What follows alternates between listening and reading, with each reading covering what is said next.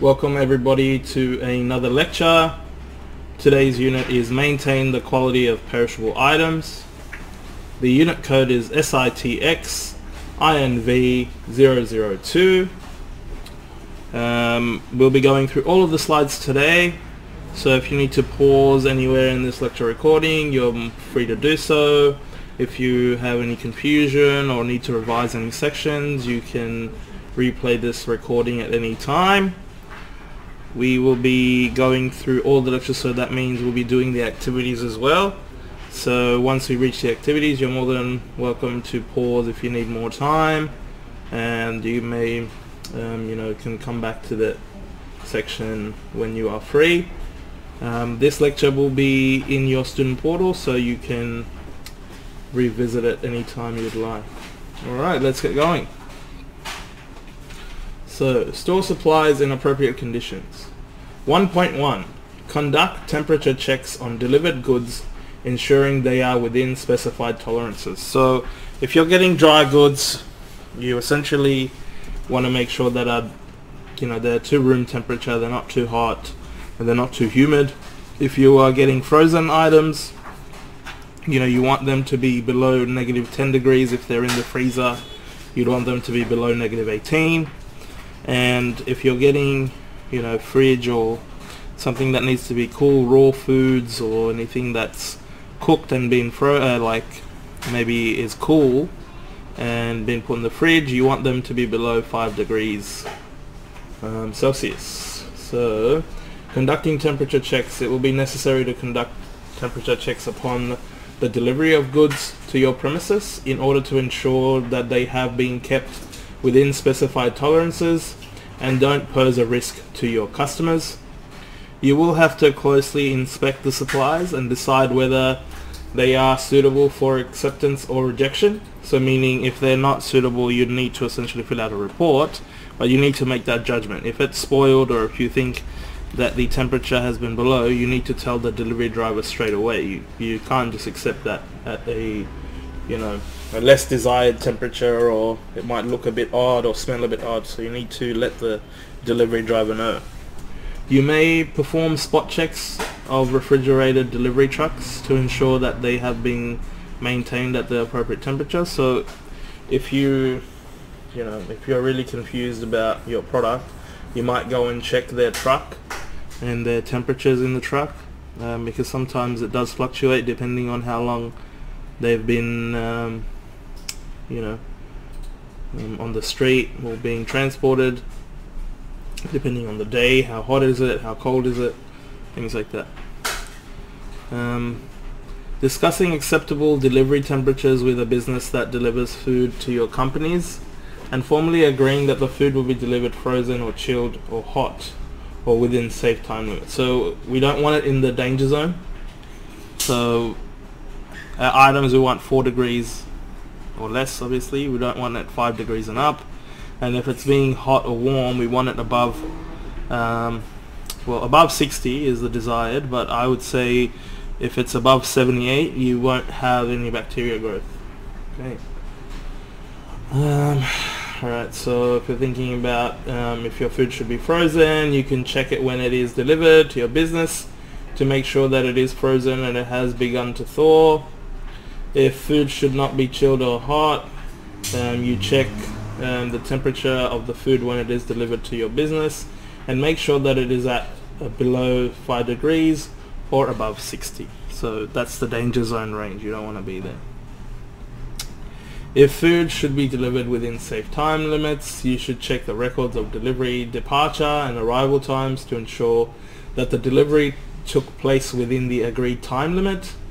You need to check every food item or relevant delivery record, but you should check some items to make sure that the supplier is doing the right thing. Alright, so we're at activity 1A. What are the specified tolerances for chilled and frozen food? So essentially, if it's chilled, you want it, if you're accepting it, you want it below 5 degrees Celsius. And for frozen foods, you want to make sure that it hasn't started thawing. If it has, how long for, and if it is frozen and you are accepting that they need to be below negative 18 degrees. So then if it's above 10, yeah, negative 10, then the center might have already started to defrost, you know, so you don't know what the temperatures might be essentially. So if it's frozen, you want to be negative 18. If it's chilled, you're below 5 degrees. If it's hot food, you want it above 60. So I would suggest above 75 or 78 degrees when you're storing it or accepting it. Alright, identify 4 steps that may be taken to ensure supplies are delivered to your premises within specified tolerances. So first of all, we can get in touch with our supplier and make sure that we have an agreement in place that whatever food that they will supply, if it's hot food, it might be given to us at a temperature range above 60. If they are giving us chilled food, it must be at a temperature range below 5 degrees Celsius. And if they're giving us frozen food, it must be at a range below negative 18 degrees. If they're giving us dry goods, it must be at roughly 18 to 20 degrees with low humidity. Another thing is you can check drivers' logs, so when they've left their supplier, how long it's been on the road. You can do spot checks on the delivery truck and see what the temperatures are on the truck. You can also call the supplier and ask them how long, just to verify how long it's been outside for. You can also make sure whenever you're getting things delivered that you're checking the temperatures when they are getting delivered to you. You can also check the quality, how it is looking, the smell, check the expiry dates, the best before dates before you accept it. If you don't think that it's at an acceptable range or temperature or quality, you need to reject that delivery and send it back. Make sure you sign the invoice saying that you reject it and take proof. So send an email off straight away to the supplier, take photos of the damaged product, send that off to them so you have proof why you've sent it, so they don't get to charge you for those supplies. Alright, so complete those activities. When you're done, come back and we can resume with the lecture. 1.2. Record temperature results according to organizational procedures. You will be expected to take regular readings of food temperatures and make adjustments to your fridges, freezers as necessary. It would be advisable to take these readings at least 2 times each day. The food storage equipment should be labeled, and you will need to consider the appropriate temperatures which should be maintained to avoid buildup of any potentially harmful bacteria. So if we store items in the danger zone with high moisture, most likely you'll get a lot of multiplication of bacteria. So if we're keeping hot foods, we want to be keeping it out of 60 degrees or higher, meaning I would suggest having it above 78 degrees. If we are having chilled food that we put in the freezer, we would say below 5 degrees Celsius. If it's frozen, obviously below 18 degrees, negative 18 degrees. Details that may be included on the temperature recording forms. So on the form you'll have the number of the fridge or freezer, because you might have multiple fridges or freezers or cool rooms, whatever it might be. Day of the week and time. Nature of food checked. Temperature readings. The corrective action that's needed and necessary that needs to be taken. Alright, so activity 1B. Identify 5 details that should be taken when recording temperature results in accordance with organizational expectations. So in my organization, first of all, we want to identify where we're checking. So if we're checking in the dry storage, or if we're checking in the fridge 1, freezer 2, cool room 1, whatever it might be. We want to identify what equipment we're checking, or bain-marie 2, whatever. We want to identify the time. We want to identify the date. We want to identify the location of where that equipment is located. Okay, then we want to include the items that we've checked. We want to have a record of how many times we've checked it. So we want to record at least a minimum of 2 times a day. So I usually come in at the start of the day and just do temperature checks on the fridges, look at the thermometers, and pick out a large box with food, because essentially if we pick out something small, it's more likely that it will hold temperature because it's a small item, but the larger item might not in the center. So we would use a a thermometer, insert it, and check the core of that box or that item. And as it is larger, if it's giving us a higher temperature reading, that means there's something wrong with the fridge or freezer. If it's a freezer and I can put the thermometer, the probe thermometer in the meat, it's kind of worrying, because I shouldn't be able to. It should be frozen. So yeah, we got to check those things. Yeah, so checking the temperatures, how many times we've checked it, and any issues that we might have faced. So it could be lower temperatures or anything like that, and how did we solve those problems essentially. So I know it says 5, but you want to have those things there. So essentially what equipment, where you are, the time you've checked it, the date, what item, the temperatures that you've found it at, the any issues, and if there were any issues, how did you solve them. Okay, alright, so complete that, and then when you're ready, come back and we can resume and move to the next one. 1.3, identify deficiencies with delivered food items and reject supply within scope of responsibility or report findings. So identifying deficiencies. You will be expected to closely inspect any food that is delivered to your business premises and identify any deficiencies. It should be possible to reject any food that you deem to be unsafe and arrange fresh supplies. Any chilled food should be delivered at a temperature of under 5 degrees centigrade or Celsius. You should also ensure that any frozen food is in a solid state and hasn't begun thawing, so defrosting.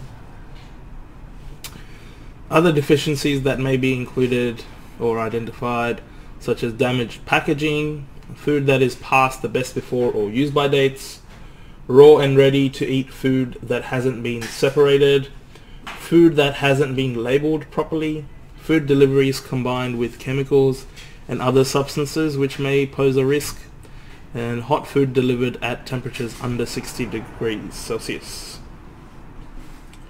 To reject supply may involve rejecting supply immediately on delivery by supplier, rejecting supply of goods delivered under concession and not formally received, and quarantining contaminated food from other food until the rejection is finalized, returning food to the supplier, disposing of contaminated food with consent of the supplier.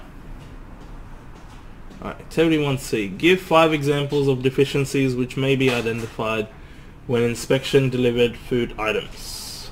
Okay, so when we're inspecting foods and we want to look for deficiencies, we're first of all temperatures, right?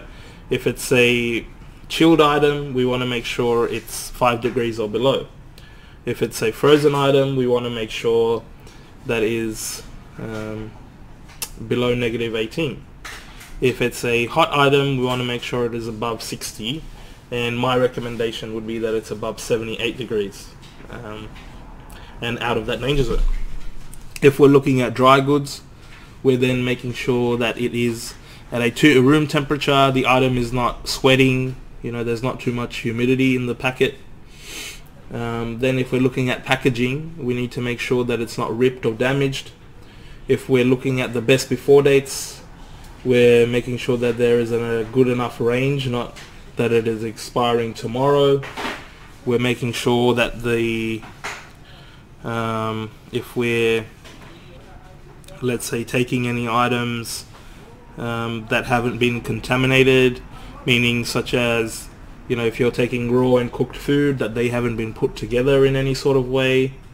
If we're taking any items that maybe look too generic or maybe not labeled well enough, maybe they've been, you know, tampered with, or there might be something fishy going on. If you feel like there is some sort of doubt with the product, if they've given you the wrong brand, or maybe it looks like that it's not what you regularly order, you want to send that away if you're not confident with it. Other things could be, you know, if it were, let's say, the packaging was damaged, or if it was you know, brought and delivered with, if it was food items, they were delivered with chemicals, you know, so they were getting cross-contaminated, or maybe those food items now smell like soap or whatever. Okay, so include all of those in that activity. Once you've completed that, come back and unpause, and we can move on to the next one. Right, 1.4. Choose and prepare correct environmental conditions for the storage of perishable supplies. So choosing and preparing environmental conditions, right? So it will be necessary to follow the manufacturer's instructions. This will, you know, most likely be on the product itself. If they come with labels, it will tell you what they recommend, how to store it, where to store it, lighting conditions, temperatures, humidity, all those kind of things. So relating to the periods of time that the particular foods may be kept in the storage and the temperatures that it should be maintained. You must maintain reasonable separation between cold foods in the refrigerator to allow cold airflow. It would be advisable to identify the coldest and warmest areas of your fridge for the appropriate storage of different perishable supplies.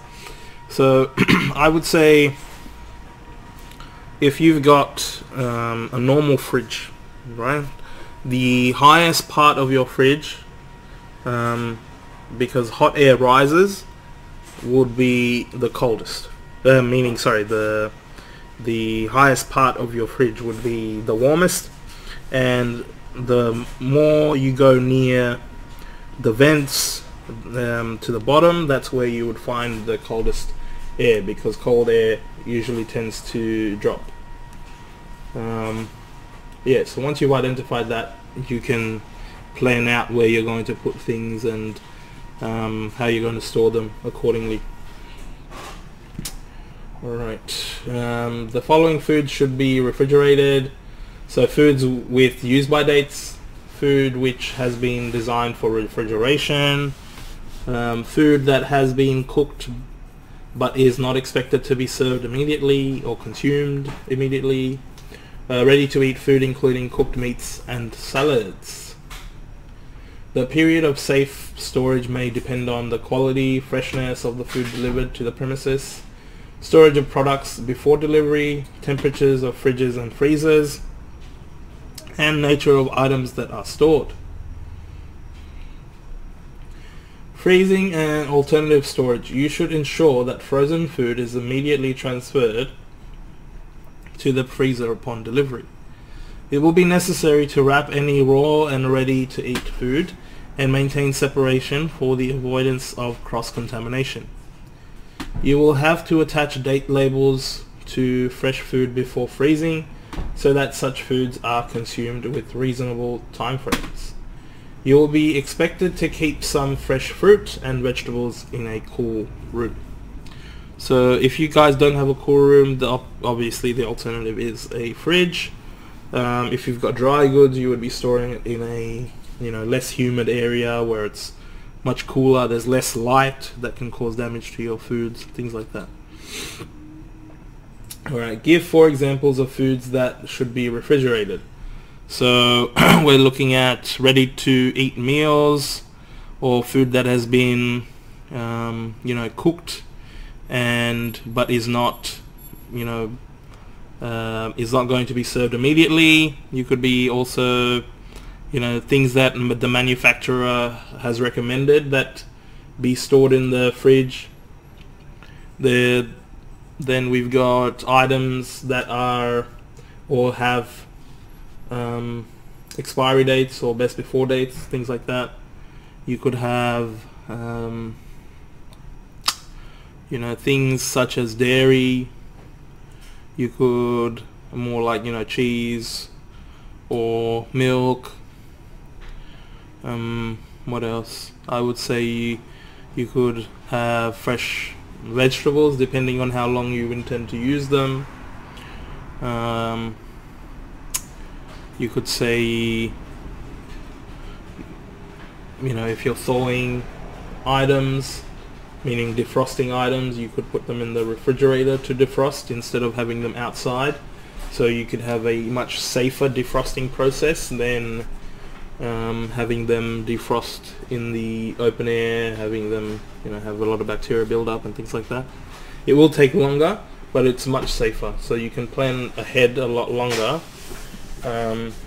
But essentially, if you don't intend to cook that straight away, I would recommend the fridge method of defrosting than the open air or underwater defrosting method.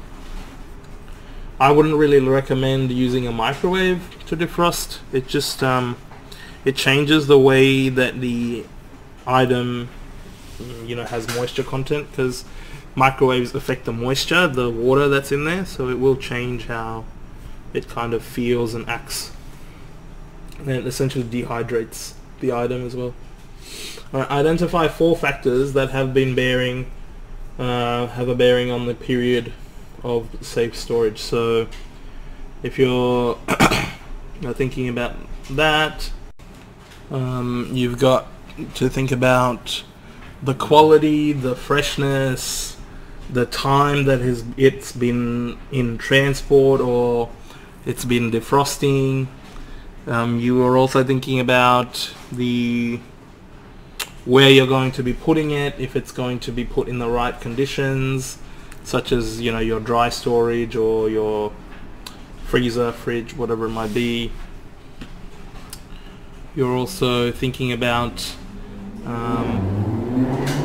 the best before and expiry dates. So if you don't have a long enough time to store these items in a your preferred storage area, then there's no point taking that food. And if you're talking about frozen foods, you don't want to have one thing on top of the other. You want to have good circulation of air in that freezer, so all of the frozen or that cold freezing air is surrounding the item. Alright, so complete those activities. Once you're done, come back and unpause, and we can move on to the next one. Okay, 1.5, date code perishable supplies to maximize their use. So, date coding perishable supplies. Australian law specifies the need for all packaged food with shelf lives of less than 2 years to have use-by dates on the primary packaging. Other types of supplies should be coded with a best before dates. It is also a legal requirement for retailers to place date codes on secondary packaging for the purpose of stock rotation and the minimize of wastage.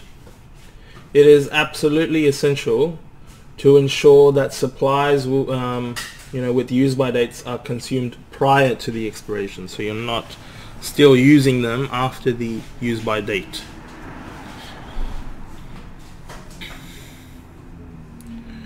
So these perishable foods should have use-by dates: dairy produce, meat produce, ready prepared salads, and prepared fish. Stock rotation labels. It is common practice to use purpose-made stock rotation labels. They can be attached to containers and raw food supplies. There are a variety of details that may be included on these labels, including the date of storage and expected shelf life of different foods. They may also indicate which foods should be selected first as they are nearing expiry. So identify 3 types of perishable foods that should have use-by dates. So if we're talking about 3 types, we've got ready-to-eat meals such as salads. We've got meat produce, dairy produce, and specified seafood that they've cut up or prepared and then essentially packaged. So yeah, whatever's be any items that have been kind of messed with or cut or prepared or cooked, or anything that you can essentially think about it being transformed from its original point, I guess. Then you want to have use-by dates on them. Right, so how do best before dates relate to consumption of perishable foods? So if we're talking about relations of best before dates, essentially the best before date is telling you when it has its ultimate ultimate quality date. It's not that the best before means that it is expired. You can still consume that item if it's past the best before date, but you can't consume it after the used by date, right? So if you are considering, let's say, a salad and it has a best before date which is today, most suppliers might put a special or lower the price on it because they can't sell it tomorrow, so they want to sell it off today. But maybe it's still good, it's just not as maybe the lettuce is not as crisp as it was 2 days ago compared to what it will be tomorrow. Maybe the expiry date is 2 days forward, so it can still be eaten in the next day or two, but it just won't have that best quality that you're looking for. Alright, so complete that activity. Once you're done, come back and we can resume to the next one. 1.6. Promptly store supplies in appropriate storage area to minimize wastage and avoid food contamination. You should plan and implement appropriate processes for the storage of perishable supplies in order to minimize wastage and avoid food contamination. It would be advisable to label such supplies as soon as they are delivered to your premises. The label should specify the nature of ingredients, expiry, and instructions relating to the handling and storage of supplies. Food wastage may include ingredients that are left over during the preparation stage, food that is produced in quantities that are too large, oversized portions which prompt customers to leave leftovers, food that spoils or goes out of date due to poor stock rotation or production quality. Contamination may occur when cooked product is contaminated by raw product. Edible product is contaminated by waste. Product, people, or equipment that have been in contact with products is moved between food handling areas. Alright, areas of your fridge where particular ingredients should be kept. So upper shelf, we're looking at milk, fruit juice, and other chilled beverages. Middle shelves, we're thinking of cakes, fish, yogurt, deli meat and cheese. Lower shelf, we've got leftover meat, hard vegetables and berries. Bottom drawer, we got fruit, soft vegetables, lettuce and vacuum packaged supplies. And fridge door, we've got dairy products, eggs, and defrosted ingredients. So give 4 examples of scenarios involving food wastage. So if we're taking into consideration maybe if we're thinking about cooked product, being contaminated by raw product, so the raw product is leaking juices onto the cooked product. If maybe some sort of waste, the next one would be some sort of waste touching a edible product, meaning we can't wash it or clean it, so now it's been contaminated and we now ultimately can't serve it because there's contamination. Then we've got, you know, cross-contamination of other products that have gone into, so maybe seafood has gone into chicken and there might be an issue there. Or you could have allergies, you know, maybe nuts have gone into the rice. Now there's nut particles present in the rice, so you can't serve it to someone with that allergy. You know, and finally you could have product or people, you know, going between one area to the next and cross-contaminating each other. Alright, so identify 3 instances in which food contamination may occur. So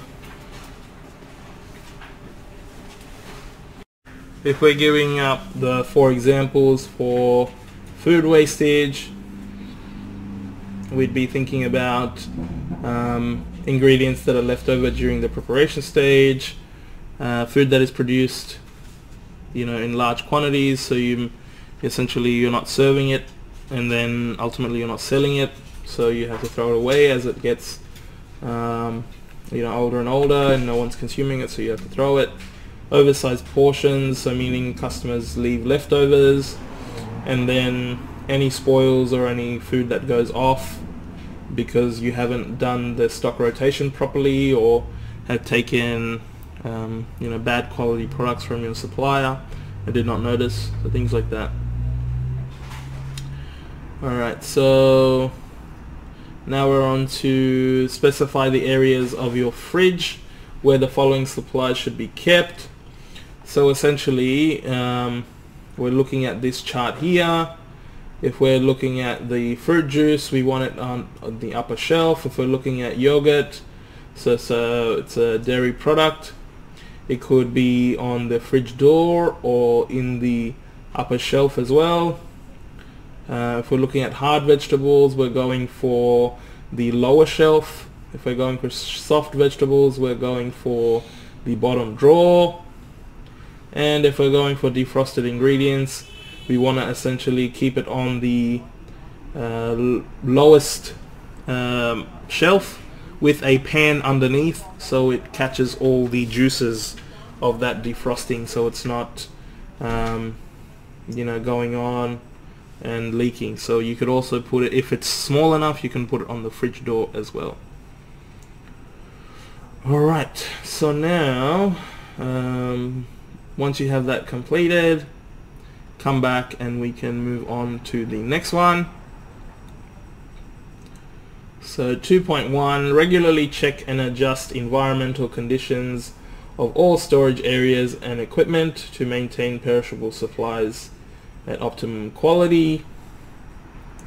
So food safety standards specify that the following requirements a food business must, when storing food, store the food in such a way that it is protected from the likelihood of contamination, and the environmental conditions under which it is stored will not adversely affect the safety and suitability of the food items. So a food business must, when storing potential hazardous food, store it under temperature control. If it is the food is intended to be frozen, ensure the food remains frozen during storage. Signs of faulty fridges and freezers include food becoming partially frozen or remaining warm after being placed in the fridge, substantial quantities of ice building on the fridge walls, melting ice in the freezer, supplies become spoilt before the specified expiry date, and condensation accumulating inside the fridge. Protecting supplies from spoilage. There are a number of steps that can be taken to extend the shelf life of perishable ingredients. You should be aware that the refrigeration of such ingredients will minimize the buildup of potentially harmful microorganisms and the production of enzymes which cause spoilage. You should also be aware that such microorganisms cannot accumulate on frozen food. So activity 2A. What do the food safety standards specify in relation to the storage of hazardous food? So if we're talking about the safety standard, so a food business must, when storing potential hazardous food, store it under temperature control. And if it is food that is intended to be stored frozen, ensure that the food remains frozen during storage. Alright, identify 4 signs of faulty fridges and freezers. So you're finding condensation inside the fridge. Your supplies become spoilt before the specified expiry date.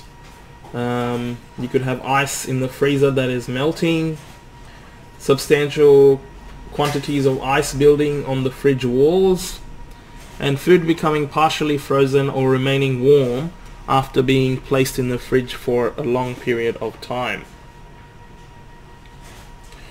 Alright, number 3. What is the main reason for placing perishable supplies in the refrigerator? So the main reason that we would put perishable supplies in the refrigerator is we want to have the longest storage time possible, and we want to hold the quality of that item for the longest period possible. So we're keeping that item in a fridge so that the buildup of microorganisms can be slowed or eliminated completely. So if we're keeping it out of the 5 to 60 degree range, meaning the danger zone, it will essentially slow down all bacteria reproduction on the item and give you the best chance of keeping that food item for the longest time. So essentially the reason why we put perishable items in the fridge, and if the fridge is working properly, is to keep the quality for the longest time and slow down the reproduction of bacteria, and ultimately eliminating it or keeping it from spoiling as long as possible. Alright, specify 4 ways of preserving perishable ingredients. So if we are freezing it, ultimately that is the best way if you're going to preserve it, but you don't want to preserve it for too long, because then it will go into a state where it will start burning from the freezing and the moisture will crystallize too badly so that it won't adjust with the item again. You're putting it in the refrigerator, you are vacuum sealing the product, you are dating and labeling the product. When you are receiving any new items, that you are using the FIFO method, meaning first in first out, so you are using old ingredients and putting the newer ingredients to the back. If we're thinking of the location, if you're thinking about the item, so we would pick an appropriate storage area. If it's dry goods, we would put it in the dry storage area with low humidity, low light. If we have something frozen, we would pick a freezer and make sure that it is at least -18 degrees. If we are chilling and putting it in the fridge, we want to make sure the fridge is clean and below 5 degrees Celsius. And essentially, if we're having vegetables, we'd want to put it in the specific area so it doesn't dry out the vegetable. So yeah, complete those. Once you've done that, come back and we can resume to the next points. 2.2. Conduct temperature checks according to food safety procedures and protect supplies from spoilage. Protecting from damage of cross-contamination. You should be aware that there will be a risk of food poisoning if you don't protect your food supplies from cross-contamination. This might happen as a result of raw food, such as meat coming into direct contact with ready-to-eat food, equipment, and food preparation areas. However, you can reduce the risks by identifying the signs of contaminated food upon delivery and ensuring that it isn't transferred to your kitchen. These food types pose a greater risk of cross-contamination. Raw meat, including beef and chicken, other raw foods, including fish, eggs, vegetables and fruit which aren't ready to eat. Health risks are posed by the following pests: rodents such as mice and rats, insects including flies and cockroaches, birds, and pests that are attracted to stored foodstuffs such as flour, so ants. You could go into mites or any sorts of other small insects. Deterring pests. Kitchen doors and windows should be kept securely closed whenever possible. You should also take time and care when cleaning food preparation areas. Small cracks and crevices should be covered as soon as they are identified. You will have to wash and sanitize utensils and cooking equipment regularly to prevent the buildup of bacteria. Right, so activity 2B. Identify 3 main types of supplies that pose the greatest risk of cross-contamination. So when we're thinking about cross-contamination, we're looking at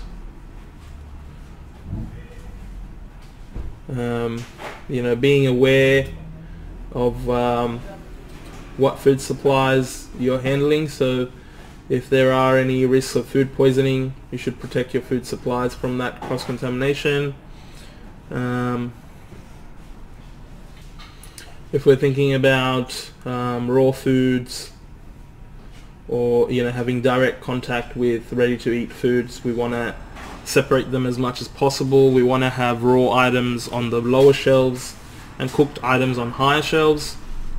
We can also reduce the risk of contamination, especially in the delivery phase and storing phase. To be careful, use gloves, make sure that the product is sealed and dated when we are doing those as well. Alright, so detail 3 measures that may be taken to minimize the risk of cross-contamination. So if we're thinking about cross-contamination, we are going to essentially make sure that we're not really handling foods and from one separate item to another. We're not going from, let's say when we are doing preparation, we're not going from marinating chicken and then using the same gloves and going to marinate the chicken, or the seafood. You know what I mean? So we want to be changing our areas. We want to be making sure we have new gloves, all those kind of things, wearing the right PPE. We're also making sure that we have no pests. We're making sure that our waste area is different from our preparation area. We're making sure that any chemicals that we might have in the workplace is in a different area, maybe on the lower racks from our preparation area, so that nothing can drop from the top. Yes, so there's heaps of them. Number 3, specify 6 ways of deterring pests from your premises. So if you're thinking about pests, you essentially want to have proper pest control done regularly. You want to have all your windows and doors closed. You want to make sure that all your dry storing goods are packaged properly and are not left open, so pests are drawn by the smell or that they can get into, and they can breed. You want to have as less corners and crevices as possible, meaning so that they can't get into, like rats or cockroaches can't get into the corners and start breeding. And if you do have corners and crevices, you want to have nice gaps so you can get into those corners and give them a proper clean. Okay. Essentially doing your pest control, making sure windows and your any doors are closed properly, making sure that you're not leaving out any items, making sure whatever items are in your dry areas are sealed properly, making sure your fridge doors are sealed properly, freezer doors, cool room doors, whatever, any way that they can come in and be sealed properly. What else? You could also, you know, have a good hygiene process in your workplace. So whenever you're using equipment, you want to clean it properly, sanitize it. Any of your cleaning areas, you want to make sure that you're cleaning it properly, drying it out, making sure that there's no mold buildup, or you know, making sure there's always movement so there's not flies coming in. You might have a buzzer, like an electric buzzer, insect buzzer, or shocker, meaning that, you know, it's ultraviolet light which they're attracted to. Instead of coming onto your food, they'll go into that specified location that you'll clean regularly. Things like that. There's so many. Alright, so include your ideas as well. Once you're done there, come back and we can move on to the next one. So 2.3, protect supplies from damage of cross-contamination and pests. And 2.4, rotate perishable supplies for maximum use according to expiration dates. So you should adopt first in first out principle. So rotating perishable supplies, we want to be thinking about FIFO. Whenever we get new stock, we want to put it behind the old stock so that we don't use the new stock and forget about the old. So this will involve moving the older supplies to the front of your shelves and the new ones to the back. It will maximize the chances of using perishable supplies before they expire. It will be necessary to identify the expiry dates and arrange your storage areas accordingly. These measures should be taken, so checking perishable supplies on delivery and placing them behind existing stock as necessary, conducting regular checks of older stock to ensure that it isn't showing signs of deterioration or pests haven't gone into it or started biting it, discarding expired stock and rearranging the storage areas regularly.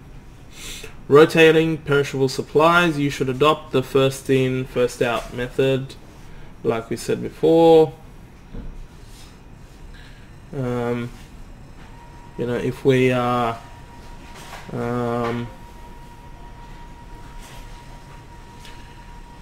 discarding the stock, we want to make sure we're rearranging the stock area. So now that we're up to activity 2C, what is the first in, first out stock rotation system and why should it be applied? So FIFO, or first in, first out, is a process which helps us to rotate the stock and make sure that we use the oldest stock first and the newest stock last. This enables our products to be regularly, you know, checked and be used with the highest quality and not, you know, forget about the stock that we have and keep using the new ones. This allows us to have less spoilage and less waste for the business, meaning we can save more money. Also, it allows us to put more care into our products. So if we haven't touched an item for a long time, we might forget, and then cockroaches or rats might get into it, ultimately, you know, deteriorating that product. So if we have frequent movement, rearranging the rooms and things like that, we may, you know, essentially keep pests away because there is so much movement. Usually you'll see more pests where there is less movement. Okay, so first in, first out, FIFO system, we're rotating our stock when we receive new stock, meaning we put the old stock into the front of the shelf and the new stock to the back. And the reason why we do it is so that we keep our quality high of our products and that we don't have waste, you know, or at least have minimal waste as possible, so we don't forget. Right, number 2, can you identify 3 measures other than the use of the first in, first out system that can be used to maintain the quality and prevent spoilage of supplies? So In this case, you could be, the main thing is when you are getting any deliveries that you are firstly checking your items before you accept them. Make sure that they have the good quality that you're asking for, the right brands, it has a good amount of expiry date, meaning that it's got a good duration, so it's not expiring tomorrow. What else? That it's not damaged in any way or anything like that. You're also, regularly cleaning and rearranging your storage areas. You're maintaining the hygiene processes in there, making sure there are no pests that can live in there and damage your product. You're also making sure to check on your products regularly, meaning that even though you might not be using that product often, if you go and check those items, you can see, if it's been damaged or if any rodents have gotten into it by any chance or anything like that. Okay, so complete that and then come back and we can resume to the next one. So 3.1, regularly check perishable supplies for quality.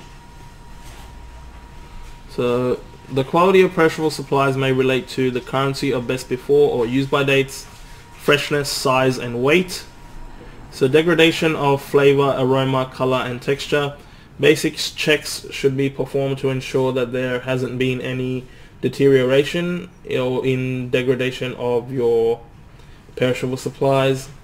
Such supplies should have the same qualities as when they are originally delivered to your premises. However, you may notice that foods have developed a sour taste or slimy texture. The fresh smell of perishable fruits and vegetables may also have been lost as a consequence of spoilage. So enzymic browning. The browning process may affect a range of perishable fruits and vegetables. It involves the production of an enzyme called polyphenol oxidase, resulting in development of a browned appearance. It is quite likely that brown ingredients will retain their desirable taste. However, you should avoid including them in any dishes for aesthetic reasoning. So meaning if you're using them for colors or anything like that, you won't get any bright colors from them and it won't look nice.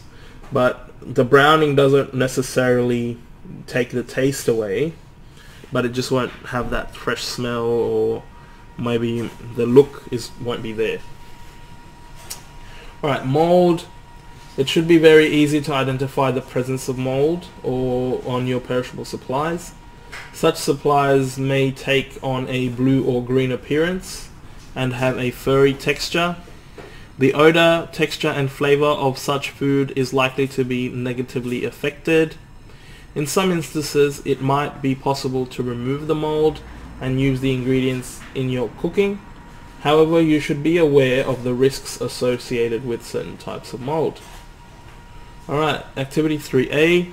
Identify and provide short descriptions of 5 processes which may have negative impacts on the quality of perishable supplies. So the 5 processes will be your mold, your enzymic browning, or you could just say browning, the degradation of flavor, the degradation of the aroma and the color and texture, and you also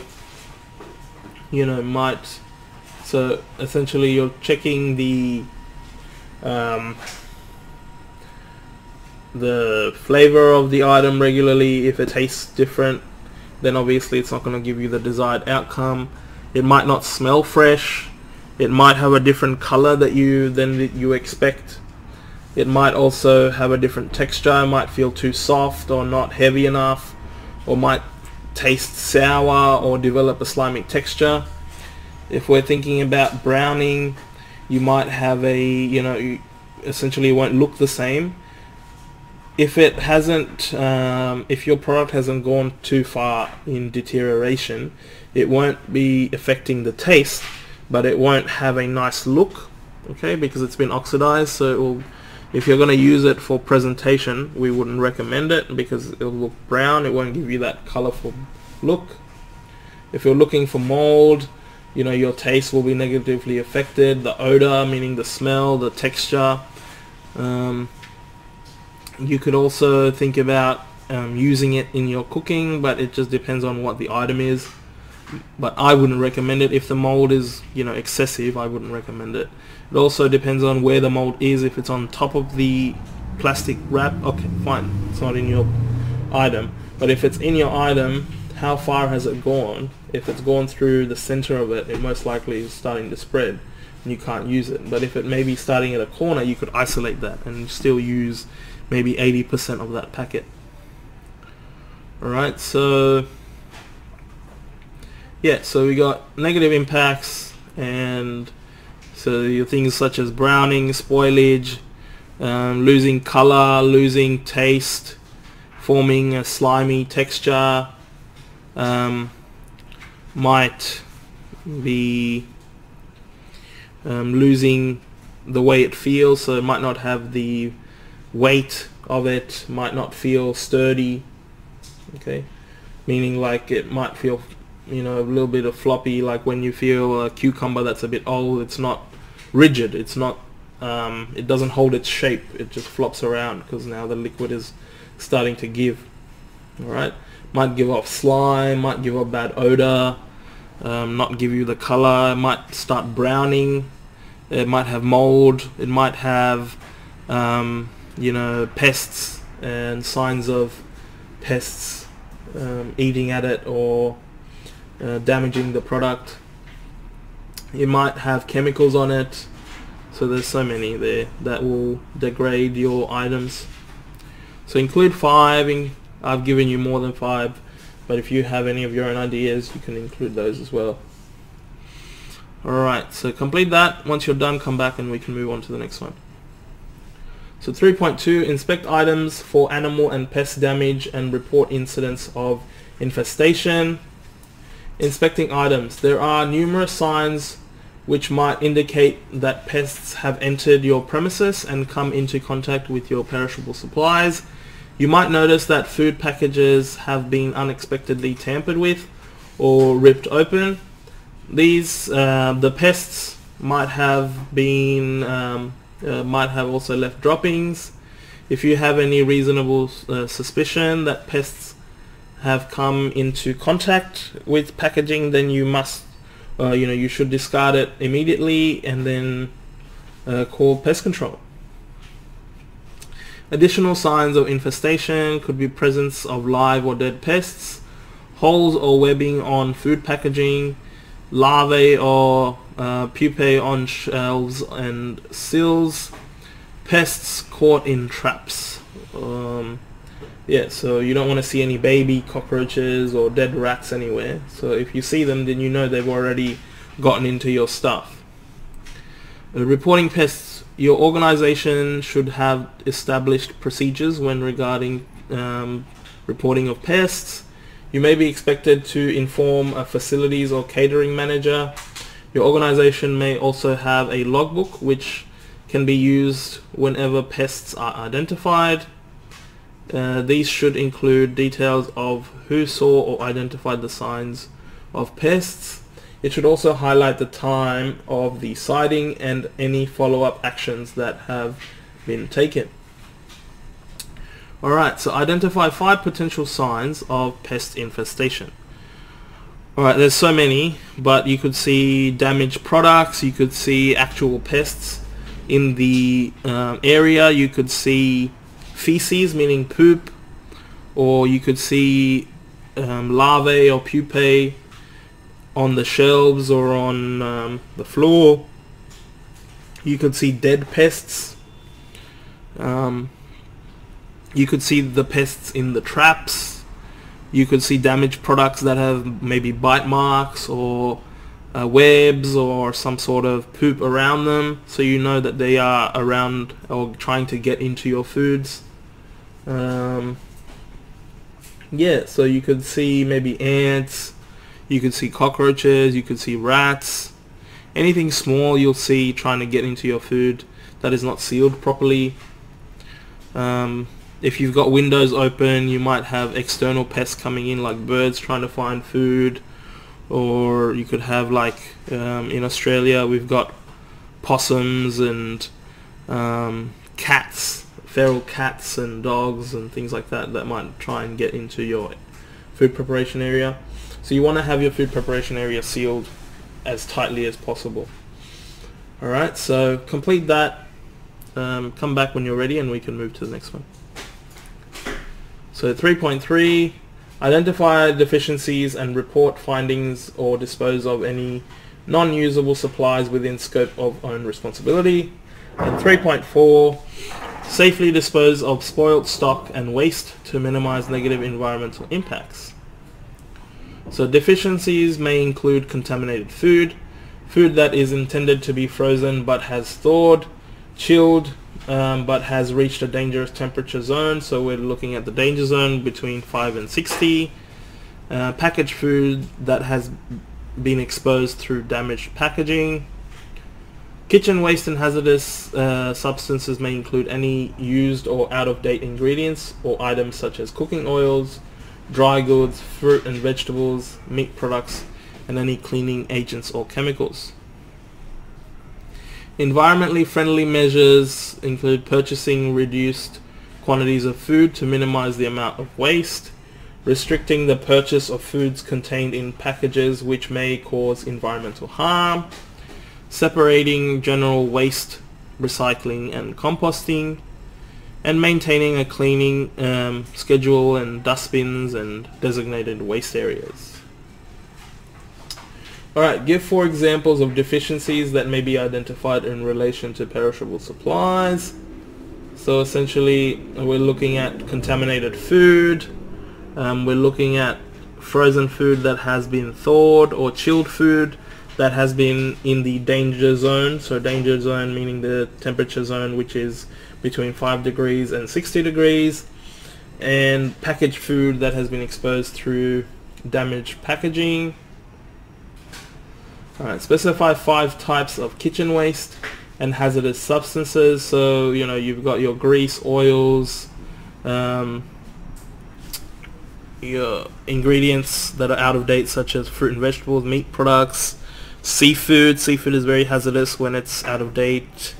Any chemicals or cleaning agents as well. Alright, now give 3 examples of environmentally friendly wastage management measures. So we want to be maintaining and cleaning dustbins and designated waste areas. We want to be separating general waste, recycling and composting, and making sure that we do that on a regular basis and all staff are trained. We make sure restricting the purchase of foods contained in packages which may cause environmental harm. So we don't want to buy a lot of items that come in plastic or harmful packaging. Okay. And ultimately we want to purchase reduced quantities of food to minimize waste. We might reduce our serving size, we might give takeaways to staff so we don't produce a lot of waste depending on our business. Alright, so complete those, and as this is the last activity, I'm hoping you have completed your workbook. So forward it on, email it to your trainers. If you've got anything wrong or if there are any issues, they will let you know so you can fix them. If not, congrats, you're done with this part of your unit. I suggest that you go on to your multiple choice now and start completing that. It will be made available on your student portal. And we have 3 assessments after this, which is the skill, knowledge and performance. So your trainer will guide you to when they intend to conduct those, and they will essentially tell you when it will be done. Keep an eye on your timetable so you know when it's done, what dates and time frames that this will be conducted. If you have any questions, please don't hesitate to ask your trainer or me. If you see us in person, or email us if you like. My email is admin@wisemanaducation.com.au. If you have any questions or feedback, don't hesitate to email me or just tell me in person. Yeah, so if you have any issues with this unit or you want to revisit any sections, you're more than welcome to. This will be available in your student portal, and hopefully you've got all the information that you need, so you'll be able to successfully complete the unit. So hopefully I'll see you on the next one.